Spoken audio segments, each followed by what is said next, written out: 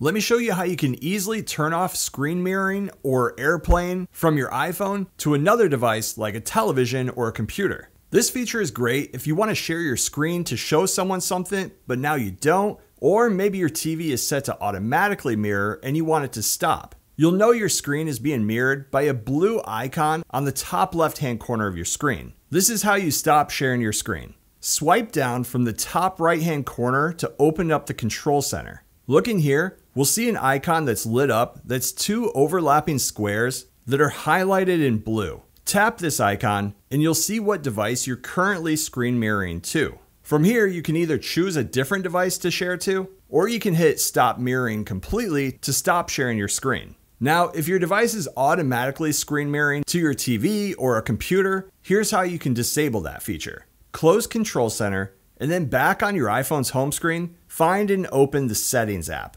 Inside of Settings, scroll down, and then here in the center, you'll see General. Choose this. Inside of here in the third section, find and choose AirPlay and Handoff. Now inside of here, at the top, you're going to see the automatically AirPlay feature. And currently, mine is set to Ask. Choose this, and then you can set it to never, or we can leave it like me on Ask. And now whenever you're near that device, your iPhone will no longer AirPlay or screen mirror to the device without you telling it to. And that's how you turn off screen mirroring on your iPhone. Thanks for watching.